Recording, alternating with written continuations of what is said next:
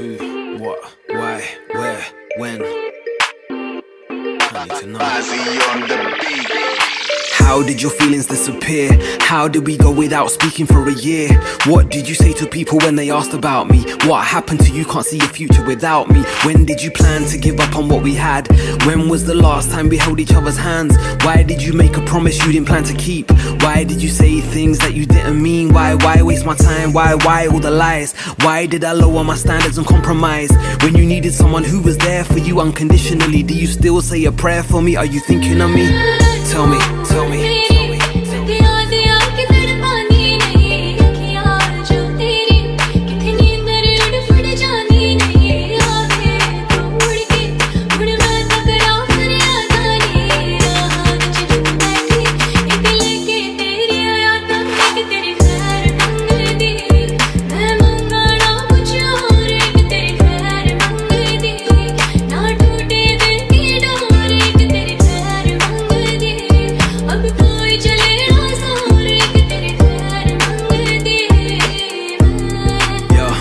Who you making plans with, who you going out with, who'd you FaceTime when you're picking out your outfits? Who was in the right and who was in the wrong though? Writing paragraphs when I should've written songs though. Where was your mind at, thinking I could ever be replaced? Where are the memories you erased?